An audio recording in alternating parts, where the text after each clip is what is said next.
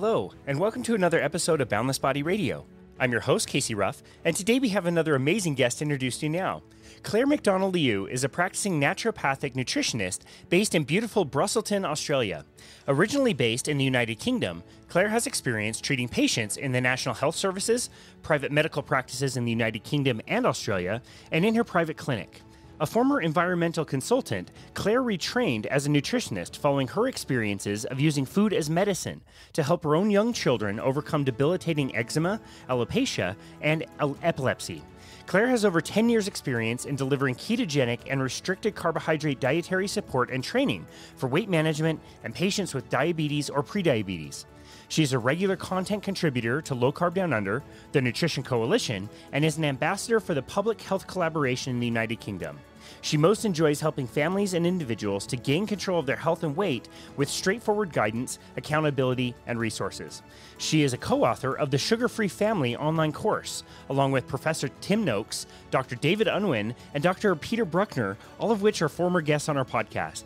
You can find Claire at www.leafy, that's leaafie.com. Claire, what an absolute honor it is to welcome you to Boundless Body Radio. How lovely to be here and to finally get a chance to meet you. I'm a really big fan of your show, Casey. That's very, very kind. I'm a big fan of your show as well. You do great interviews on your podcast. We had some real challenges trying to set this up. You were in Perth, Australia. I'm in Salt Lake City, Utah. That is not exactly the same time zone. In fact, it's quite the opposite. So we have to be either up very, very early or up very, very late. So I really appreciate you accommodating the time zone differences. We were kind of marveling before we started recording that we're even able to do this to begin with. Technology in 2024 is pretty cool. So I'm really grateful that we get to chat. Yeah, me too. And it was definitely worth persisting and playing tag with you to get it sorted. And I just feel really lucky that even in a remote area that I've moved to, fairly remote, that I still get to connect with people like you. And I have my own podcast now, and I really feel motivated when I have these meetups and these discussions and these chats. It's a really good way to keep learning, keep connected. Yeah, it's really fantastic. As I look through your podcast and see all the people you've hosted, I see a lot of familiar names and people that both of us have gotten to meet and talk to. What has it meant to you to start a podcast and be able to talk with these people one-on-one? Well, I think it's like I'm saying, it's about me staying connected was one thing and learning. I get that a real great sense of uplift after I've had a conversation with somebody like yourself or one of my guests, and I tend to be, because that it's a huge time sink doing a podcast, as you well know, so I do tend to be quite choosy about the shows that I go on and the people I meet and the people I have on mine. And that's it's really because I want to connect authentically with people I feel like are putting good work out in the world. So I mean, my main aim of the podcast was for me to do my little bit to help to progress what I think is really important: metabolic health solutions and options, and real authentic options for people. Nothing salesy or spammy, but those people out there in the world like yourself who are pushing really good choices for people and helping to elevate that information. Because without those people that we're talking to, without these types of podcasts and these forums, families would not be accessing super important information that it really can make the difference to their longevity, but their quality of life. So it actually means a real big amount to me. So I'm happy to contribute and then, have to keep learning. I love that. It's really interesting. I don't think there's many topics out there that would drive that type of passion and desire to share a message. It seems like this is such a message that is so hard to find, and it's only kind of grassroots movements that are, people talking about this kind of thing. But once this topic grabs you and you start to see the results and you start to try to share this, you can't really stop. And you're right. Like, it's not about selling anything or trying to spam people with stuff. It's just you really, really want to get the information out there in any way that you can. It's really an interesting kind of topic in that way. I think you've hit on something there that Sometimes I feel like I'm talking to people locally, or I'm having conversations, and it's nutrition and the particular styles of nutrition can sound a little tribal, a little boring, perhaps. When I'm talking to my teenage son, or they don't understand where the passion comes from, but it's actually experiencing the power of food.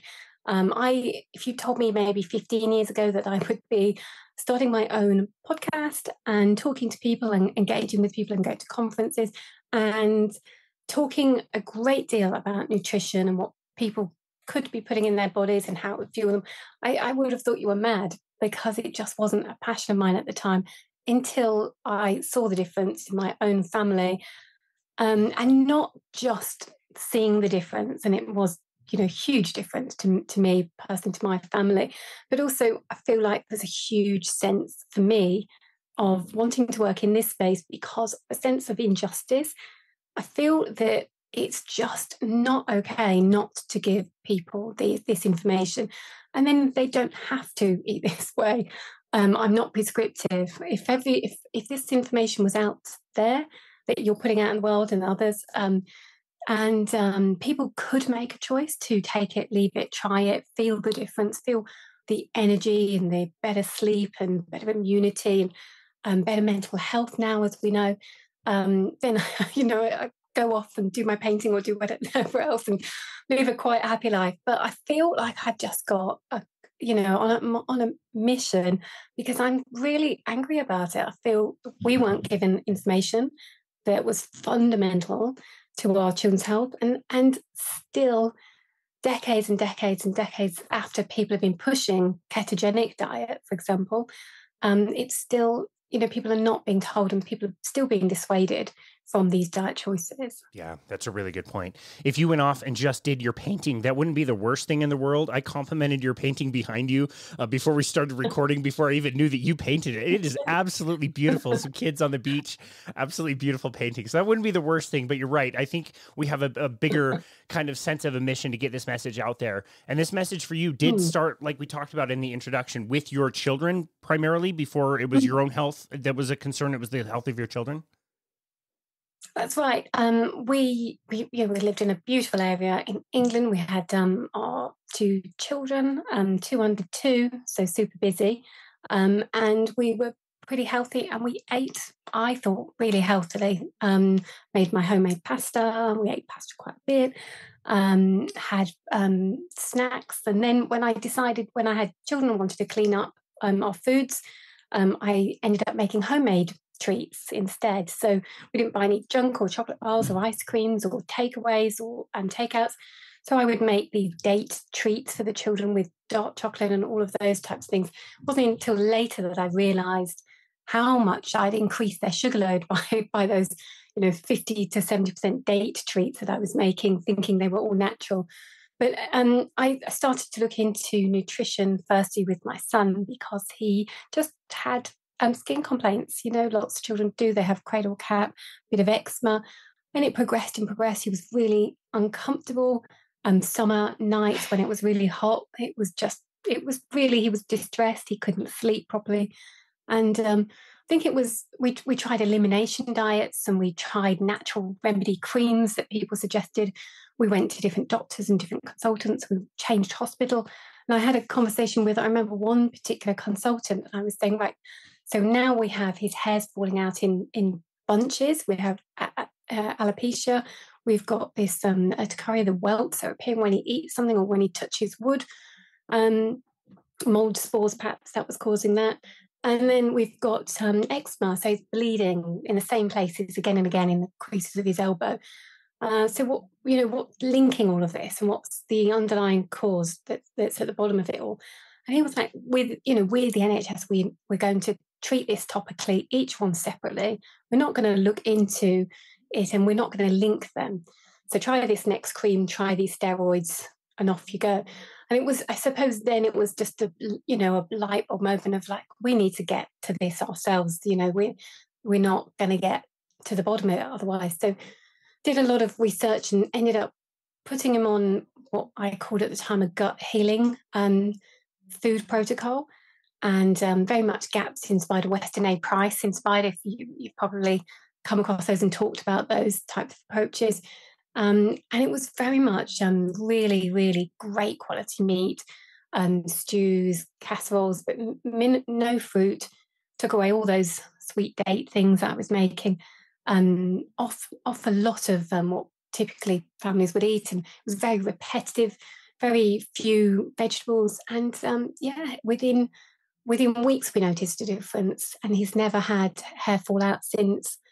Everything improved. Within 3 months, we were on a beach, we went on holiday, and I remember seeing him in the water, and his skin was just glowing and it was healthy. It had all recovered, and he wasn't crying from the salt water like the last time. It was game changing, and it was the only thing we'd changed radically was his food. So Wow. so then it was just understanding how quickly you can heal. It was within 1 to 2 weeks, that he stopped scratching his skin. And then it took weeks and weeks and weeks and weeks to recover then from all the damage he'd done. But it was the itching had gone. So yeah, off we were, really fascinated then with the power of food. Tallow was a big part of our food journey. We started making our own tallow, and eating a lot more fat, a lot more red meat. And it was absolutely delicious as well. That sounds amazing. I'm curious, like, after going through all the different creams and potions and treating everything separately, like you said, what gave you the idea that the common link might be nutrition? I think most people wouldn't even consider that would be the thing that would influence all of those things. What made you have that idea? I think that's probably a good point. I think we suspected food because it's what you put in, and I do think that a lot of families, when they've got something like an allergy, or not an allergy, but an intolerance or reaction to food, when you talk to somebody who's breastfeeding, for example, and the child isn't sleeping, I think they often naturally, instinctively go to, oh, what am I eating? I think there's a little bit of knowledge there that there's some connection to food and what we're putting in our body. I think the disconnect is we don't know where to go with that because we've had such poor messaging and the wisdom of food has been lost. So I think I had my husband too, who's totally on board, and he did a lot of research. We did a lot of reading. And then I think it was just I feel like we went down some wrong turns with what we looked into, but it was having an instinct that it would be what you're putting inside your body could make a difference. And we were lucky that it had such drastic impact on him. And we also were making skin balms for him as well to nourish his skin out of tallow. So tallow was a huge theme. So we were treating it topically ourselves as well. Yeah, I love my tallow skincare products. Such a game changer. Really just helps your skin feel lovely. We did smell, because we were making our own, we did smell like a roast dinner most days. Well, I just asked a skincare expert who makes tallow skin products how you can make tallow products at home without making them smell. I guess you can kind of she described it as like washing. Is that something that you ever tried with your tallow products? Yeah, and it's clarification, it's repeated clarification, and at a low temperature to preserve the nutrients as well. It depends how far you want to go with it and the equipment that you've got. And if you're being lazy, you just smell more of roast dinner. But we definitely got it. We definitely got it cleaner and a nicer smell as well. Yeah, and softer as well. Okay, lovely. That was a purely selfish question. I have jars and jars of tallow that I have no idea what to do with. And I'm not exactly ready to smell like a roast more than I already do, only eating carnivore anyway. So I really appreciate that information. I love how you described like the messaging that we're getting, and this is so much your area of expertise is the message that people get about food, and especially when it pertains to ultra processed foods. And like I'm going through a seminar series that I'm preparing that I'm going to be doing in my neighborhood. Hopefully people show up for it. Where I'm going to be talking to people about all aspects of nutrition. We're going to do it the same day for all weeks during the summer. And I'm really trying to be diet agnostic. I don't necessarily want to tell everybody they have to do the keto diet, they have to do the carnivore diet, they have to eat in a certain way. But it's interesting when you consider some of the things that we talk about in nutrition, you kind of get backed into a corner where there's not very many like viable options options of good foods that you can eat. And almost by default, you're kind of eating a low-carb carnivore diet if you want to have really good health in so many different aspects. And it seems to me that the biggest antithesis to that is the ultra processed foods. So can you tell us a little bit about how we define ultra processed foods and why the messaging around these foods has been so poor for so long?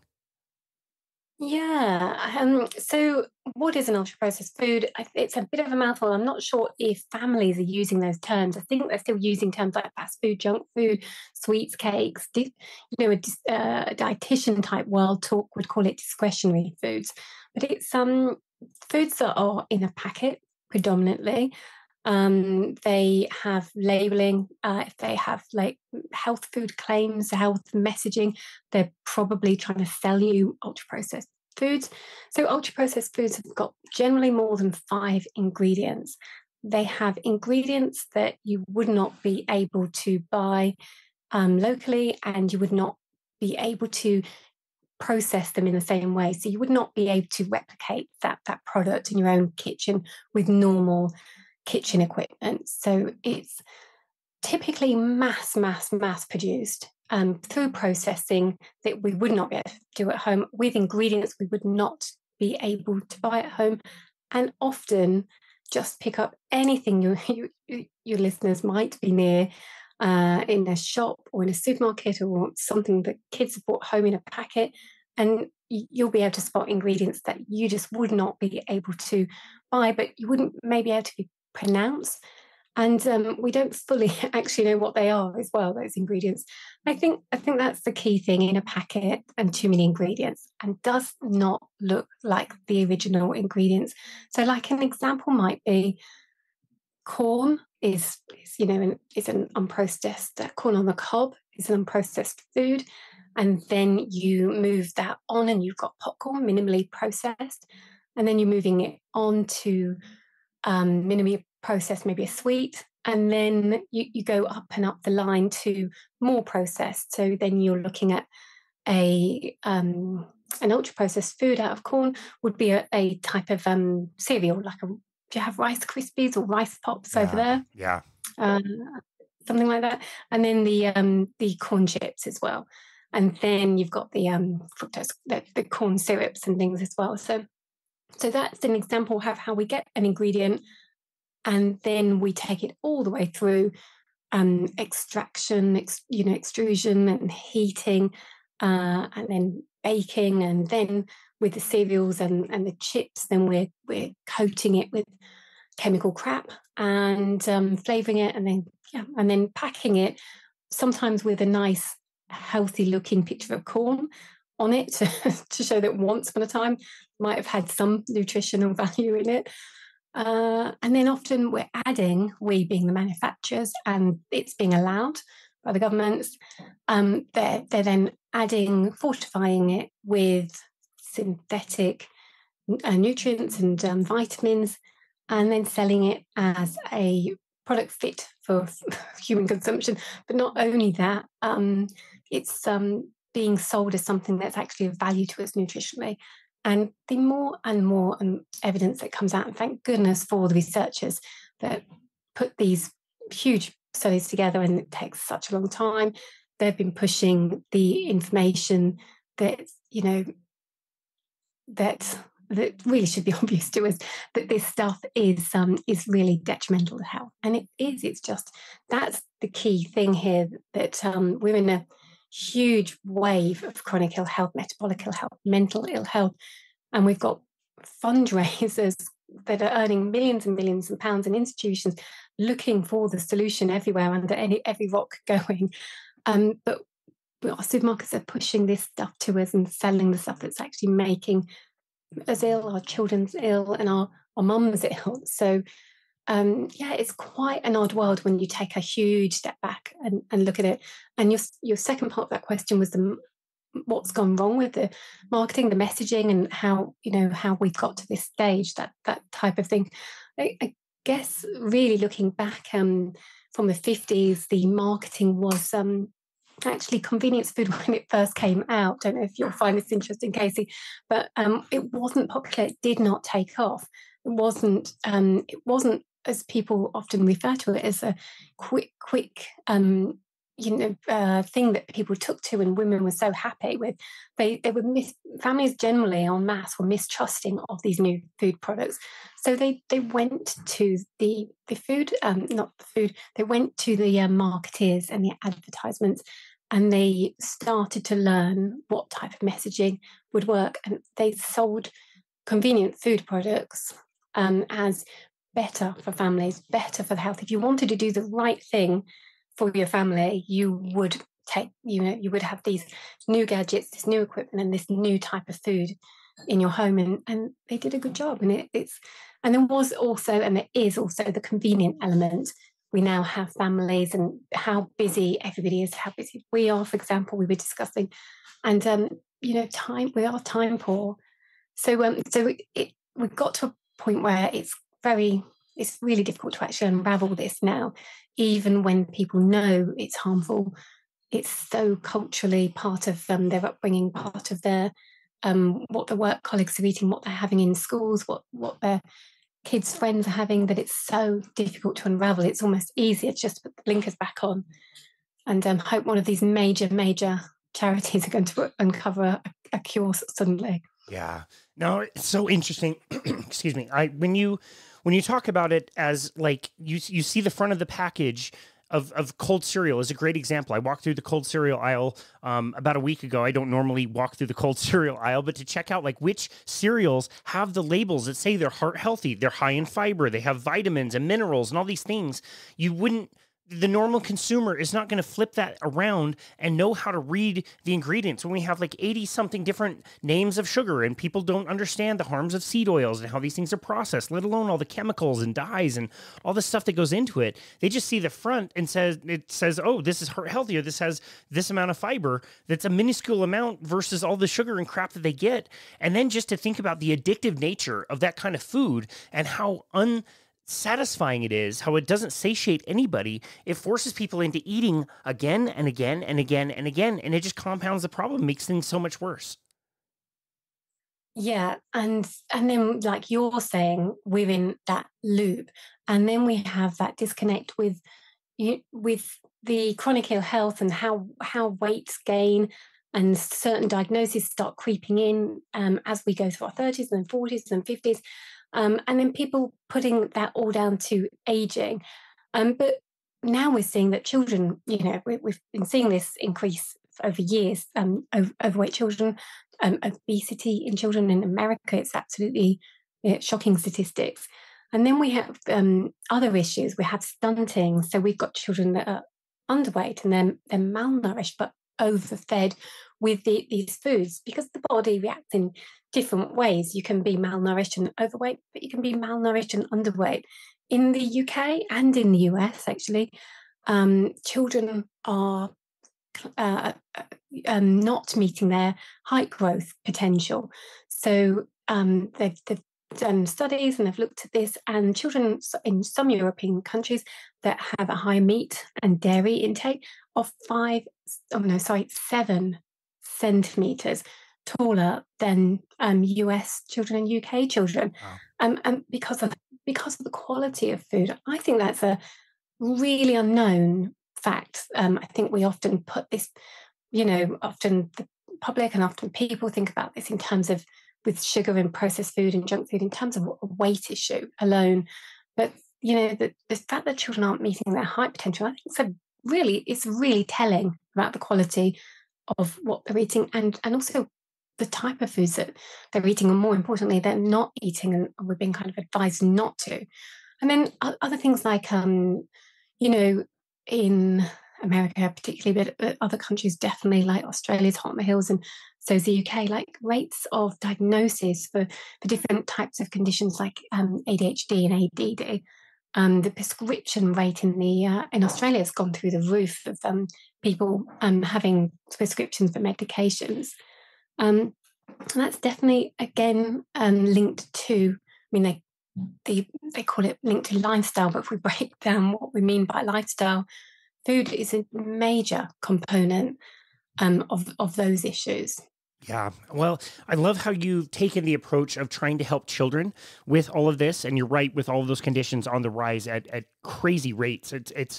I don't know. It's so sad to see how quickly all of these have gone up, like exponentially in the last few years. The ADHD, like you mentioned, being a big part of that. It's almost so ubiquitous now, especially like around me. And you go walk around parks and there's litter everywhere, and it's all snack foods and crap and a bunch of sugar. It sucks. But this has been part of your crusade, is to try to get this message out. And again, what we mentioned in the introduction with the Sugar-Free Family online course that you were able to do with some of my very favorite people, none less than Peter Bruckner, who's just a riot to hang out with. It's so funny. He's so hilarious. He's a great guy. I loved hanging out with him. Tell us about that online course. How has been your experience trying to get this message out to families in particular, and try to help people reduce, at the very least, just get rid of sugar and processed foods? I think families have been my passion in this, and it's the area that most, that I work with it the most, because I saw the impact for my two children, and also because I feel that this is where it starts, and the next generation, are coming through, are really, really up against it with the additional load of increasing soft drinks and energy drinks and ultra processed food and just junk foods. So in my way of trying to do what I can, as well as the podcast, is I put together with my husband a sugar-free course, and that's it's quite simple. It's free. It's online. It's on leafy.org, as you mentioned, the website. So you can sign up, and it just gives some recipes, some snacks and tips. And we managed to get maybe around 12 people, Dr. Trudy Deakin and lots of others that you've mentioned, Professor Tim Noakes and Peter Bruckner, to give their top tips and strategies for helping people to make these changes. So it's because a lot of what you can do, I think what puts people off is an idea of perfection. And that's definitely not what we're going for. What I'm passionate about is to help people head off these illnesses, this chronic ill health, and try and live healthier and have that information. So it's about the swaps and the tips and the changes that you can make. So that's something that we've put together.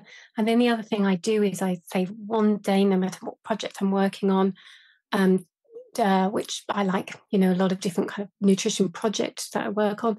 I try to save one day for coaching, and I emphasize that I work with families mostly, and I'm working with more and more families with children with diagnosis of autism or behaviours that are suspected ADHD, whether they've got the diagnosis or not there. And then it's absolutely, I really, really love it because of all of these areas. Sometimes, you see change in people. I've worked with people who've got off diabetes medication. I've worked with people who've got off statins when I worked with the NHS, which is awesome, helping them and supporting them. But there's something for me really, really special about working with a family, particularly one that, thinks that there's no hope and their child would never, ever swap their foods and be able to manage these food changes. There's something so really rewarding for me in working with those and giving them the support and tailoring it and coming up with strategies for them, and then seeing a difference in children's communication and their behaviour. And we were lucky enough to do one project with a school, a special education needs school, and saw really different types of improvements. And then recently I've, working with a few families, and they're giving me the feedback that's just brilliant, that their child is communicating more, able to interact. And it's really different for different children, but one of them that I worked with recently, it's that he stopped biting and he stopped being aggressive and he stopped having crying meltdowns. So it really does range, but I really, really do enjoy that type of work. That's amazing. I love what you said about perfection, where a lot of us in the low-carb community are squabbling about what we define as ketogenic and how if somebody's strict carnivore or just animal-based or meat-centric and all these different terms, whatever. Sometimes we just miss the entire point that we just need to do a little bit better. And if you just go walk around a grocery store, go walk around the mall or the airport, you see how bad it is out there. We could take little steps just to help that. I remember asking Nina this question, Nina Teichels. I know you're involved with the Nutrition Coalition as well that she founded. I remember asking her this question a few years ago, and I want to say she wasn't disappointed. I don't think that's the right word, but she was just a little bit bummed out that like she'd started the coalition. She thought that by getting in front of, senators around here in America and getting the message out that we could at least start to shift change and people would notice it. And it just hadn't really gotten out as much as she had hoped, I think. And so it wasn't that she was pessimistic or had wished she hadn't done it. It's just that she had done an incredible amount of work and thought the ball would have moved a little bit further forward.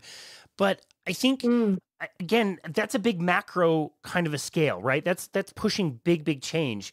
What you're describing is finding anybody who is willing to listen, any kind of family especially, to try to get that message in. And the joy that you feel just from sharing your message, not necessarily based on the number of millions of people that are receiving the message, but the joy in helping an individual or a family see that change. For somebody that's listening and is wanting to share this message, but they don't know how, they don't feel like they have a voice, they haven't started a podcast like you. What kind of advice would you give to a person like that would want to kind of share their message and get it out there? Yeah, I think because I was in that position where when you see the power of this food and this change and you're feeling amazing, and I felt very, very lucky that we'd made these big changes to our children's health. So I wanted to get the word out, and I've tried different approaches. And what I would say to people is work within your own community is a great idea, but it really depends on your own skill set, where you are, and what and how you can. Some people are very technically minded. Some people like to work behind the scenes, so they could connect with a local organisation and volunteer in different ways.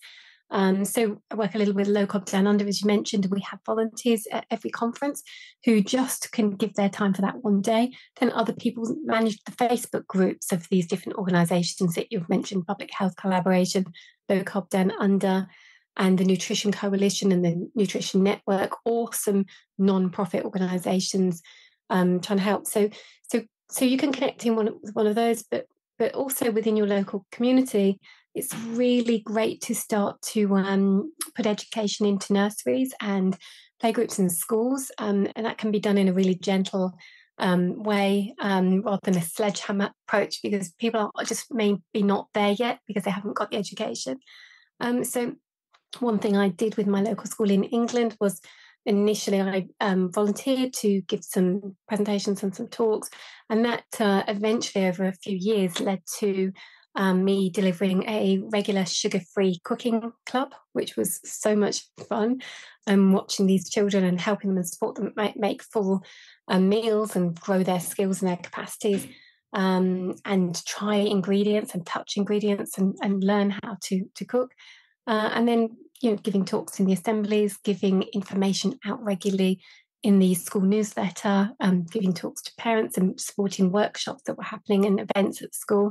So doing that type of thing could be possible if that's within your comfort zone.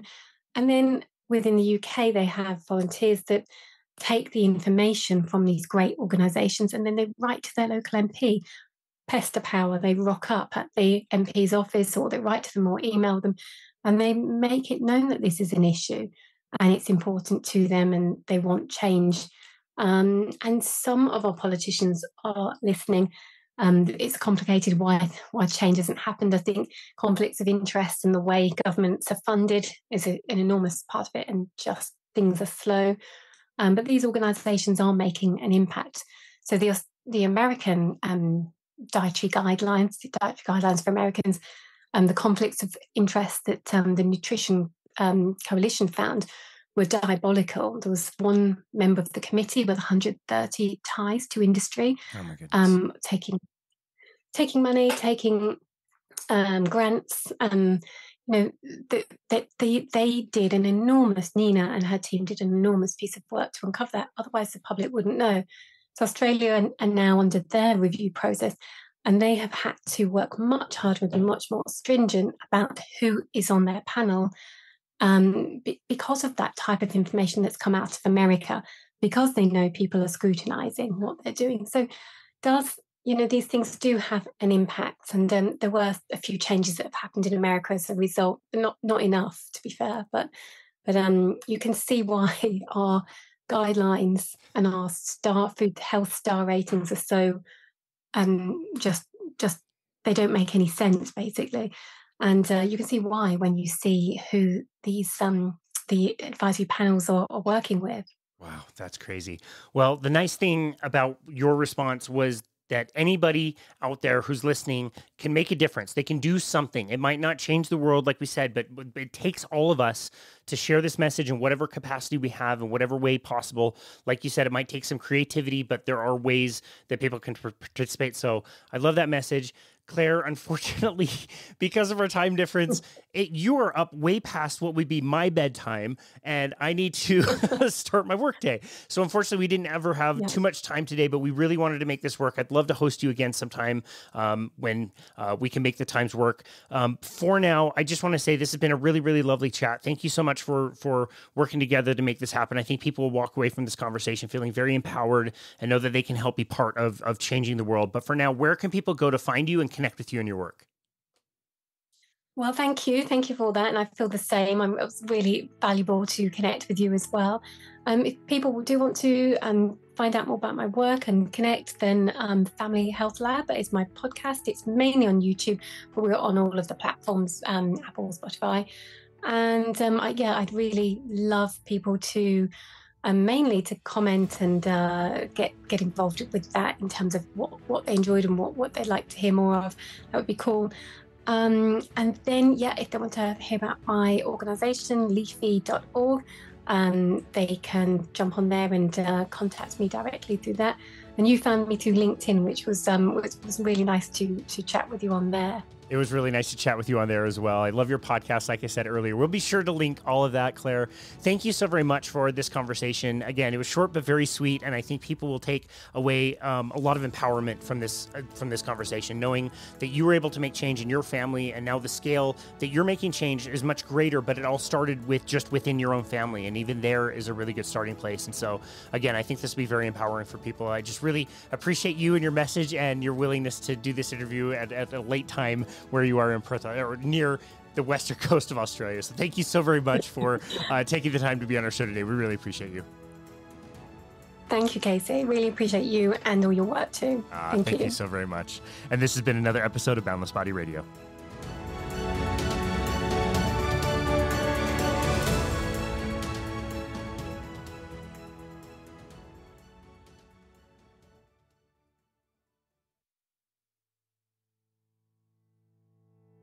Thank you so very much for listening to and supporting Boundless Body Radio.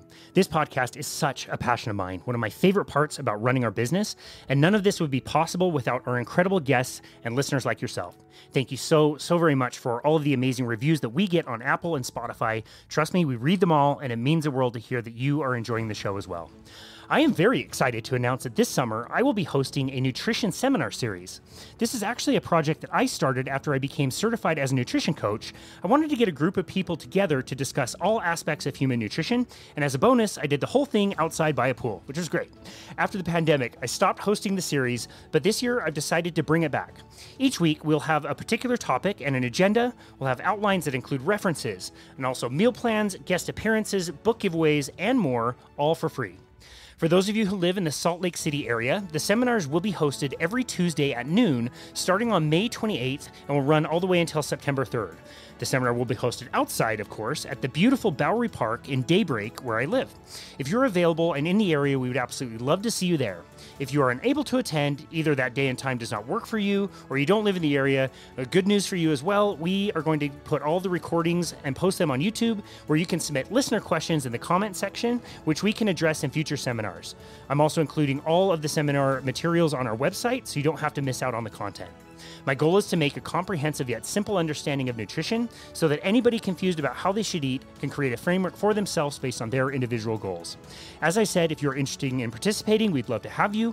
If you can't make it into the in-person seminar, be sure to subscribe to our YouTube channel and also our website at myboundlessbody.com/seminar to find all of the resources, videos, and a fun quiz. Either way, thank you as always for listening to Boundless Body Radio.